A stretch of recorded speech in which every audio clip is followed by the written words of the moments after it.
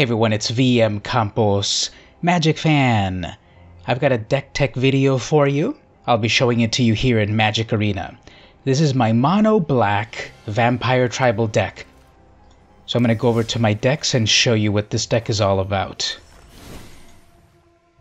So it's mono black, 60 cards. I'll switch over to this layout over here to show you the mana curve. If you look at it like this is a 2.3 average curve, 24 creatures, 14 non-creatures. So it's a go-wide strategy. Lots of creatures, kind of a black aggro deck to some degree. Mana cost of average of 2.3. It's pretty much vampires, 20 vampires. So let's break this down. In the 1 mana cost, we've got a full playset 4 of Knight of the Ebon Legion. This is a Vampire Knight. This is rare. It's a 1/2, but if you pay 3 mana, 1 black, 2 more, this gets +3/+3 and gains Death Touch. Well, the cool thing is if the opponent lost life 4 or more, at the end of the turn, this Ebon Legion gets a +1/+1 counter. So this can get bigger and bigger and bigger. And when you turn it into a 4/5 Death Touch creature, nothing's going to stand in its way. Another 1-drop, turn 1 play, is Vampire of the Dire Moon. It's a 1/1 with Death Touch and Lifelink. Okay, so Lifelink is going to be an important bit of synergy on these other cards I'll just show you in a moment. Blood Burglar. It's a 2/2 for 2. And it's got lifelink on my turn. Besides that, it's a chump blocker. So again, lifelink will be important coming up, full playset. Before rotation happens, I'm putting the Dusk Legion Zealot into my deck. It's a 1/1 for 2, but draws you a card, you lose 1 life. Well, if turn 1 you drop the Vampire of the Dire Moon, and turn 2 you summon the Legion Zealot, you'll get that life back easily when this attacks. But then you get card draw. After rotation, this guy needs to be removed, and we'll see how we do that later after rotation. Sovereign's Bite. This will also rotate out, but for the moment it does 3 damage, you gain 3 life. Again, life gain will be important as we get to it. Plus, putting your opponent that much closer to their grave is guaranteed by this card. And look at this art, it's some of the most vicious and violent I've ever seen. Sorin's Thirst, a little bit of creature removal. Double black, 2 damage to a creature, you gain 2 life. Okay, here's why the life is so important.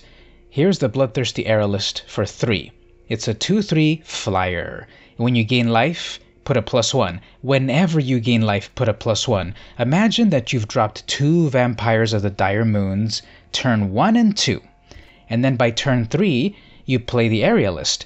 When those Vampires of the Dire Moon attack and each one does damage, you will put +2/+2 on this Aerialist. That'll be a 4/5 in the air. What about when you kill your opponent's creature with 2 damage here and you gain 2 life? That'll increase the Aerialist. What if you do 3 damage directly to the opponent and gain life? That'll increase the Aerialist. So it's going to get bigger and bigger. We have Sorin, Imperious Bloodlord. This is the one that once these other things rotate, such as the Zealot, you could think about putting a few more of them if you want. This is a 3 casting cost Planeswalker. Amazing. You get 4 loyalty. +1. Target creature you control gains Death Touch and Lifelink. If it's a vampire, put a permanent +1/+1 counter. So I make even your 1/1 stronger and stronger with a +1. And as you're gaining life, you're making your life harder to deal with, and you're making your Aerialist larger. Another +1. You may sacrifice a vampire. When you do, Sorin deals 3 damage to any target, and you gain 3 life. So that could go to their creature, to their planeswalker, or right to the dome. -3, which you can do right away. -3, you may put a vampire creature card from your hand onto the battlefield. So let's say you have the choice on your turn 3 to summon your Aerialist or your Sorin. You can do both. You can summon Sorin, minus him 3 right away, and get your 2/3. And hopefully you've got your Lifelink Dire Moon or your Burglar to pump up the Aerialist. We've got Murder to take care of just about anything. And then at the high end, 4-drop. This one's interesting. This is not a vampire. It's an honorary vampire. It's a 3/3 for 4. But whenever a swamp enters the battlefield under your control, choose one. So this has sort of swamp landfall. Either draw a card and lose 1 life. So every time you drop a swamp, you gain a card. Amazing. And 1 life loss is nothing. Or it deals 2 damage to any target and you gain 2 life. Again, more life gain for the aerialist, plus 2 damage to anything. I've played games where I drop a presence right away on turn 5 and then drop the land and I do its thing. I've had turns where I already have 1 presence on the field, I play another presence, I drop another swamp, and I get to do these things twice. Amazing.